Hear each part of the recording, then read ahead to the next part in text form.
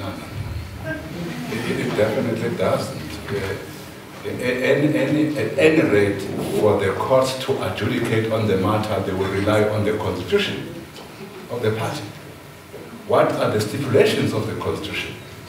And therefore, that's why we're saying there are remedies within the constitution on inter-party matters.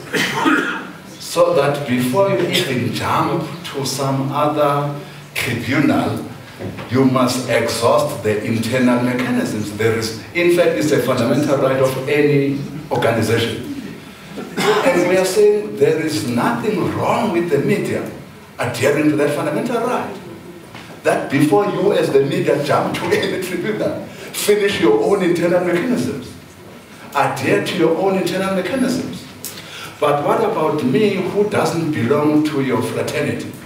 What about an ordinary Tom who stays in a rural village who you have just said is divorced when in fact is not divorced?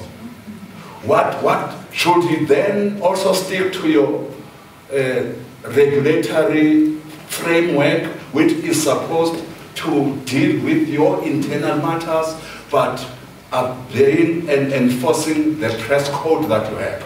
If such a person feels that I should, in fact, any person who is not a member of the ANC is not bound by that instruction we have carried out, by the way. He's not bound.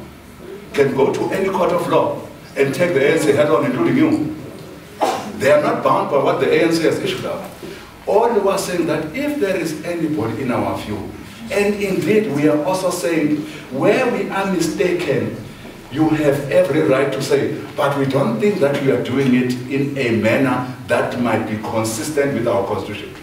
And at no stage in our paper have we seen such red lights that are not consistent with our constitution. This issue of the media tribunal.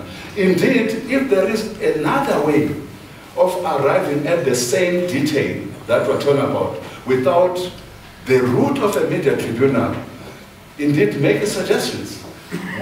Mark has just made some suggestions here, and I also appreciate what the Ombudsman has said, that indeed we are open for discussion.